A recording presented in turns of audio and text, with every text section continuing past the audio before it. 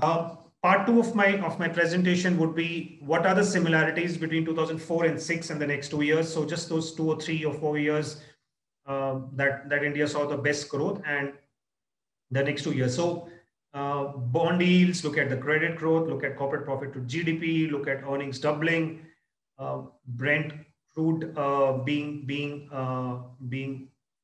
moderate, not expected to go up drastically, some of the global tailwinds, and a range-bound dollar and a stable government. Let's start with the bond yields. And I'll spend a minute here, trying to highlight that the bond yields have slipped from 8% to 6% in the last 12 months, probably 14 months. And now they are inching up. There is no need to panic, right? As we have seen in the last 2004, 2006, when the bond yield came down from 8 to sub 5%, I mean, actually came down from a much higher level, but let's say, on a more sustainable way, on a more steady state, 8%, they actually went down from 8 to sub 5, and from 5 they went back to 8. But the duration or the over which it went from 5 to 8, that was exactly the time, 2004 to 6, that India saw its best growth in terms of earnings, in terms of profitability, in terms of indexes, in terms of stock prices, right? And it's obvious because I mean, I can spend more time on it in case somebody has any question on this later. But the larger point I'm making here is that one should not get perturbed by the rising bond yields. They would go up. But if they're going up, it only indicates that there is strength in the economy, there is purchasing power, there is good inflation, there is healthy inflation, and that's why they are going up. Short term, there will be hiccups, right? When I say short term, it could be in a month, it could be 2 months, it could be 3 months, it could be 4 months, but that's about it. The year after that, or from a 12 to 24 months perspective, rising bond yields is good for the economy, growing, especially for a growing economy like in India. Okay, this is another another slide I wanted to highlight, and let me try and the idea is not to make it sound technical, but to make it very, very simple, which is the credit growth, which is the banking credit growth, right, was very, very healthy at almost 20 to 30% in the period 2004 to 6, while the GDP was growing at about 8% or thereabouts. Now that banking credit growth has slipped to low double digit or even single digit. Yesterday we got the data for last financial year when we clocked about sub 6%. FY21, March 21 year ending, we have clocked sub 6% credit growth. Now, when you look at the multiplier, the credit growth has grown at 2.8 times the GDP, the real GDP growth in the last 20 years, right? And the high and the low there could be, the low could be 1 time and the high could be 4 times. That's been and it's been just not, the multipliers just not been there. It's just not been working for the last couple of years. And we look at some of, and let's go down deep and understand why that's happened and why it can pull up fast. Okay, this is like breaking that banking credit growth to the various sections, right? Various sections, यहाँ पे हम जो बोल रहे हैं, एक है retail, एक है services, एक है industry, right? Let's focus on retail because वो best है, वो पहले भी best था, आज भी best है, right? Relatively best, right? When I say retail, it is people like you, me, people, the businessmen, service, they were taking some kind of loans, housing, consumer durable, personal, earlier, and now they are still also taking a loan. The amount may vary, but they're still out there and availing of loans. So that number was growing at 20%, between 15 and 20%, let's say in 2008, right? That purple line, that has come down to close to 10%. It's still healthy. 10% is still healthy. The other 10% growth rate line, which is the light blue, is which is retail. The earlier one was the loans to services. It's largely the loans to industry, which is that red line there, which is leading to this overall credit growth being very, very subdued. it used to grow at 20% plus consistently between the period 2004 to 2011 and 12, right? You see that pink line, and it used to be always higher than 20%. That has come down to zero. What does it mean? It means the industry, the corporates, the industrialists, right? People putting power plants, metal plants, steel plants, right? Chemical, the pharma plants, new capex, that is not happening. That is where, and this is 30% of the overall credit. So when 30% of the overall credit is not growing, it is at zero. You can imagine the 70%, how, if the balance 70%, if it's growing at, let's say, the balance 70% is growing at, let's say, 8 or 9%, you multiply that and you'll get a number which is close to 5.5 and 6% weighted average. So the industry, the capex needs to shoot up drastically, and it has done that in the past, right? Again, as I said, 2004 to 2006, the private sector contribution rose from 33% of the banking credit to as much as 50% over a period of time, right? In that three-year period, it rose from 32 to 44%, which meant the companies like an HDFC Bank or IndusInd or an ICICI or a Kotak or an Axis used to, on an average, were lending 32% to the private sector, and that increased to close to 44% and subsequently to 50% in that period. Simply because they had that risk appetite and there was demand. Now it's both. The demand is not there because corporates are not putting up as much capex and banks are also reluctant. So we are not saying it's going to go back to the same level, which means the current 50% goes up to, let's say, a 70%. But the reluctance of the banks as well as the demand from the corporate side should substantially be better, let's say, a year down the line.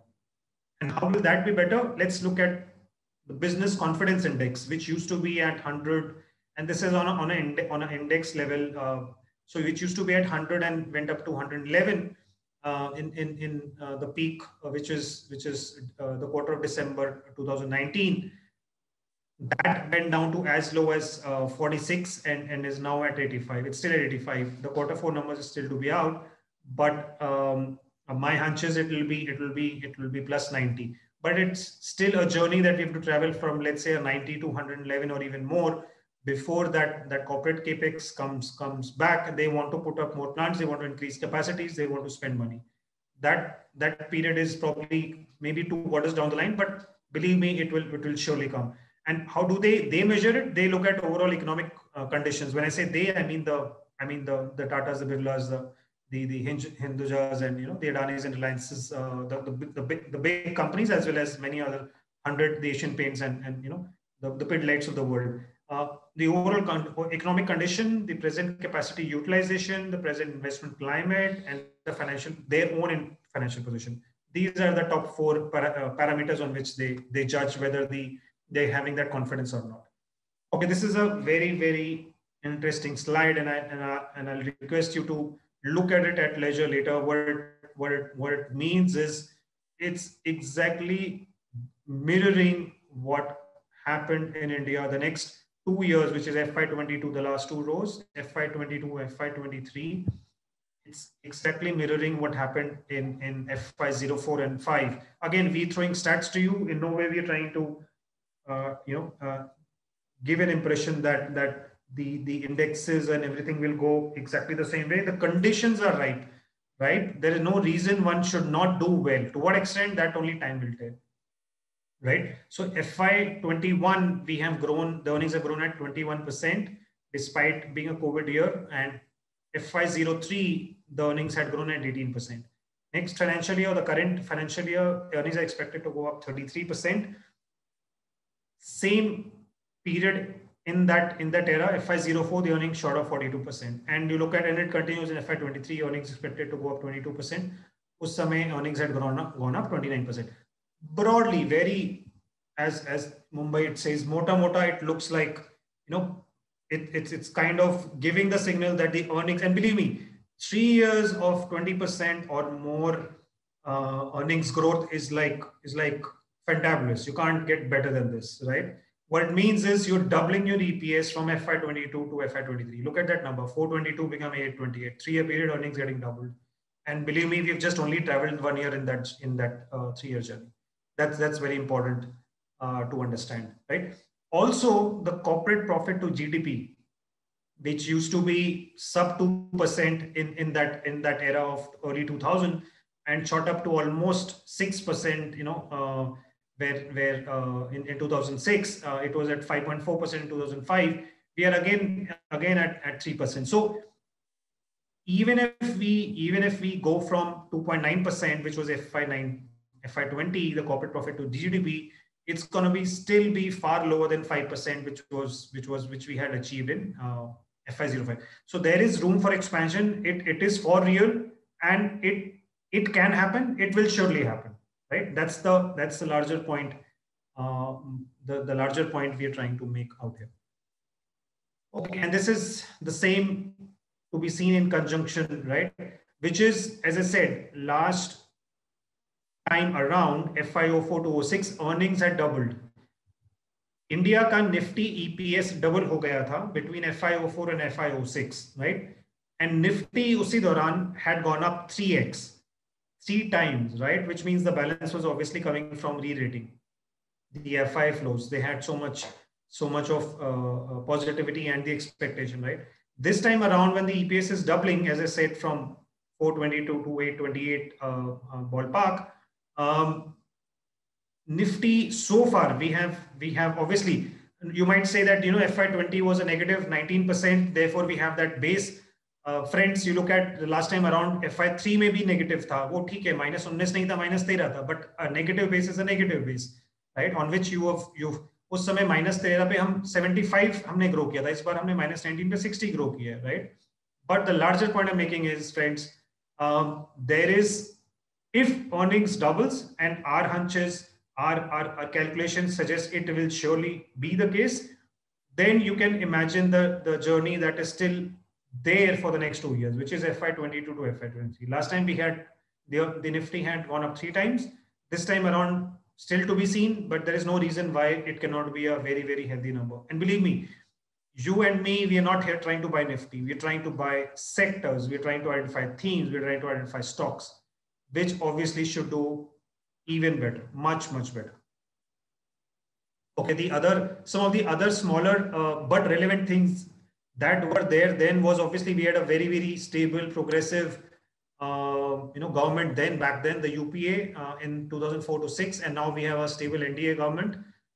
Again, reforms, progressive, trying to ensure the GDP grows, etc. These are some of only the faces have changed, but I think the confidence was very, very high back then in terms of in the government, and the confidence remains reasonable to very high in the current government as well. Crude is a very good enabler if it remains, and it's true for dollar as well, and I'll show you in the next slide. Crude being range bound remains a very good enabler. Last time around it was range bound between $40 and $80. This time around, again, it's just about in between right now. The Brent at about $63 today, and a $40 to $80 plus minus 20 current. It remains. See, what it means is that for corporate India, if it remains in that plus or minus 15%, they don't have to bother too much. They don't have to think too much in terms of capex, in terms of trying to ensure that 1 or 2 quarters of price hikes they might not take it later, right? Asian Paints recently decided to up their prices because crude had gone up from whatever $40 to $60, right?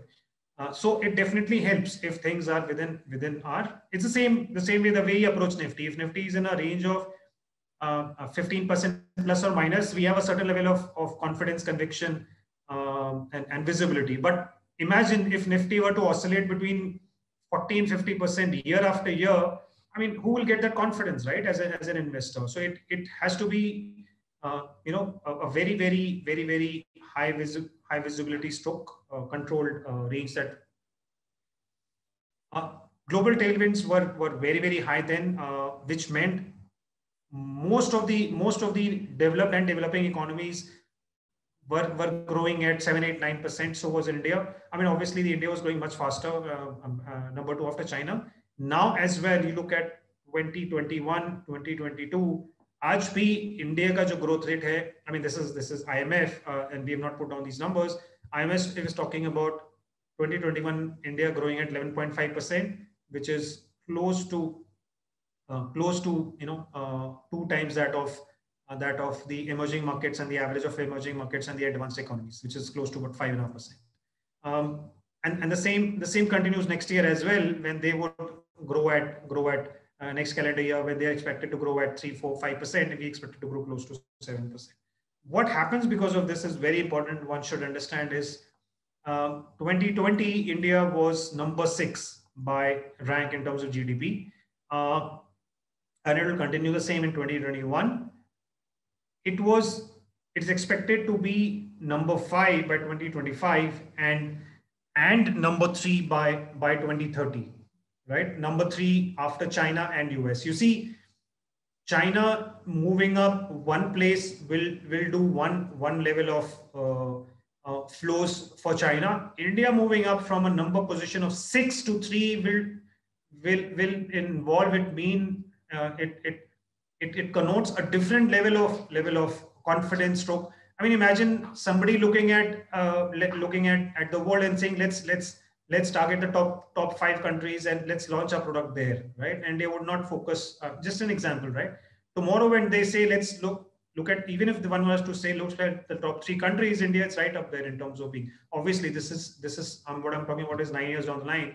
But believe me, the stepping stones of that would be laid out in the next couple of years. We need not wait till 2030. Market discounts the whatever happens much in advance. Please remember that, right? We've learned it in the last 2 decades. Market discounts everything very much in advance. So 2030 में जो आज हम देख रहे हैं वो बहुत साल पहले उससे discount हो जाएगा. No, the market will not wait till 2030 to realize that, oh, India is now number 3. How do we change our portfolios? This is what I meant. So the early 80s, China and India were exactly the similar. Early 80s, right? Exactly the similar when it comes to their GDP size. Look at the top left chart. China was 2 times, and this is the GDP weight in the MSCI index by GDP. China was 2 times, right? So 19%, 8%. Look at it now. Right after 20 years, I mean, this is the data information, but relevant today. China is 5 times that of India, right? 45% contribution to the index, and India is at 9%, and which is true. India is a 3 trillion economy. China is close to 4.5 times there.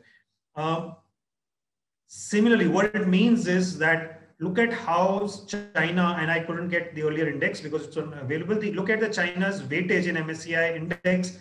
Of 38% today versus India, which is at 10%. So China gets 4 times more flows, has the potential to get 4 times more flows because it is 5 times more in terms of the contribution to GDP. Now imagine a situation by 2030 or closer to that stage where India is not a distant number 6, which is today in the world. It's a very close. It's amongst number 3, and it is very close. It's not. It's probably again half of China, if not any closer. Definitely much better than 5 times, being 1/5 of China today. So, folks, what I'm trying to highlight is capital flows, the FI money, the FPI money, right? Foreign portfolio investor. FI money एक चीज होती है. The portfolio money is another thing, right? What is the foreign portfolio money? It is the long only funds, right? ये वो funds हैं जिन्होंने जियो में invest किया 2020 में जून में, right? These are private equities. These are AIFs, right? These are long only FIs, the long term investors जो 3, 5, 10 सालों के लिए इन्वेस्ट करते हैं, जिन्होंने Zomato में इन्वेस्ट किया है, जिन्होंने all the Ola, Uber, all the unicorns of in India and the world. This is that money, the FPI. ये उसके लिए भी important है. We spoke about dollar being range bound. Believe me, it helps if dollar remains in control. When I say in control, it means plus minus 5%.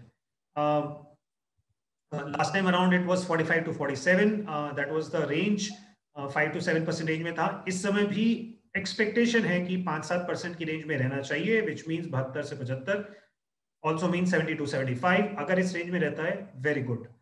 Because as I said, it's good to have things within a very narrow range than being in a very high range. It helps plan your budgets, both on the P&L side as well as on the balance sheet side when you're planning a capex. Just to put things in perspective, उस समय out performers कौन थे, under performers कौन थे इन 2004 and 6, right? उस समय capital goods ने बहुत शानदार परफॉर्मेंस दी थी, कंज्यूमर ड्यूरेबल्स ने बहुत अच्छा दिया था, आईटी ने बहुत अच्छा परफॉर्मेंस दिया था, राइट? बैंकिंग ने उतना अच्छा नहीं दिया था, सिमिलरली ऑटो ने उतना अच्छा नहीं दिया था, मेटल ने उतना अच्छा नहीं दिया था. अगेन बाय द वे, अगर आप इसको थोड़ा सा पीछे करेंगे 2004 से 7 की जगह अगर आप 2003 से 7 करेंगे, ये काफी अलग सिनेरियो देगा. तो डिपेंड्स आप कौन सा सिनेरियो ले रहे हैं. अगर आप 2003 से 7 लेंगे तो banking index had out perform, auto index had out perform, metal had out perform, right? It just depends on कौन से पीरियड में आपने वो आप देखने की कोशिश कर. What is the point I'm making here, folks, is that there will be sectors, there will be themes that will substantially outperform the broader index. Index अगर worst case हमें लग रहा है, किसी को भी लगे कि worst case यहाँ से 10% से ऊपर नहीं जाता लग रहा, we will still have sectors which will go up 20%. Within that sectors we'll have stocks which will go up 30%. हमारा फोकस उस पे ही रहने वाला है. वो कौन से स्टॉक्स हैं जो अपने खुद के सेक्टर से 1.5 टाइम्स ग्रो कर सकते हैं? वो कौन सा थीम है, सेगमेंट है जो इंडेक्स से 1.5 टाइम्स ग्रो सकता है? ओवरऑल 2x इंडेक्स से ग्रो कर रहे हैं 2 times 3 times, we are home.